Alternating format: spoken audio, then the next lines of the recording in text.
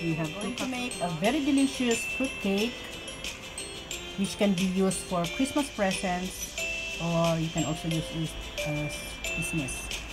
Let's start just by mixing 1 tablespoon of 1 1/2. That is 1 teaspoon, and then another half teaspoon of baking powder, and then 1 teaspoon of baking soda, and then 1/4 teaspoon salt. So we will just mix this all together. Mix lang natin ng mix. So first, ibit na lang po natin itong itlog.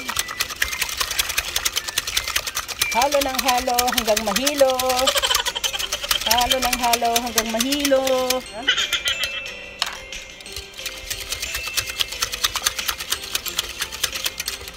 Tapos idagdag na natin ang lahat ng ating prutas. We put apple,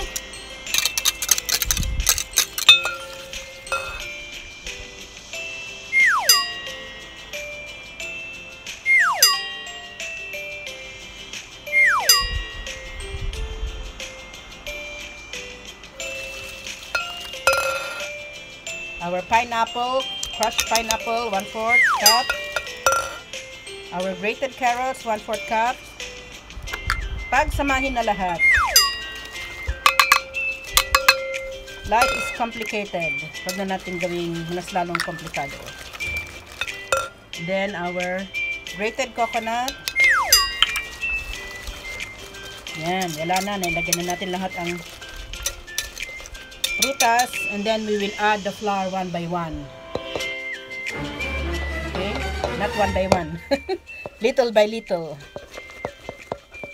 Little by little every day. This will be a very dense cake. So, hindi na natin kailangan ng electric beater.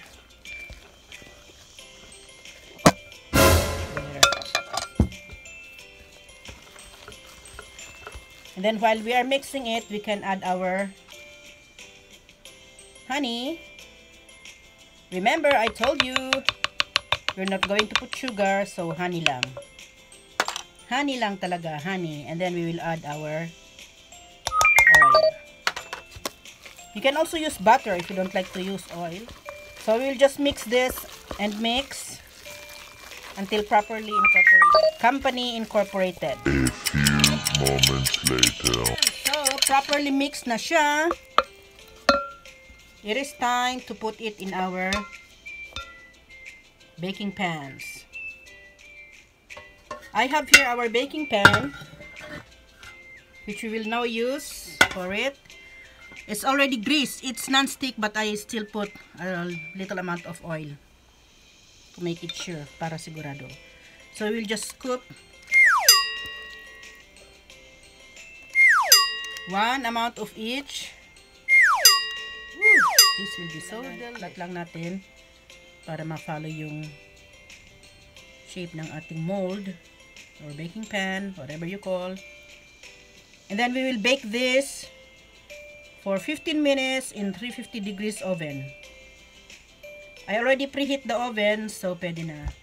So we will bake this in 350 degrees oven for 15 minutes. And I'll be back to you.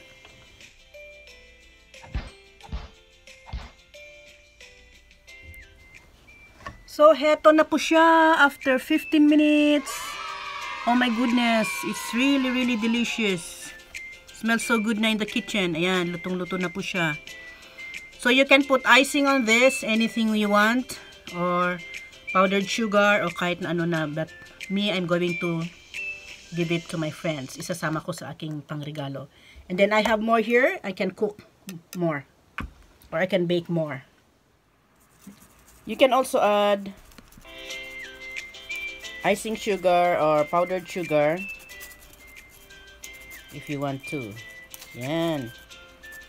Ooh. Dito magiging matamis kasi wala namang sugar. So, hayan po mga kaibigan, magandang business ito, maganda ring pangregalo in any occasion.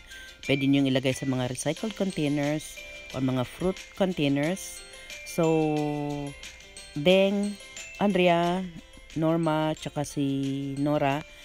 Ganito po ang ginawa ko nung binigay ko sa inyo nung Christmas. So, I hope you like them.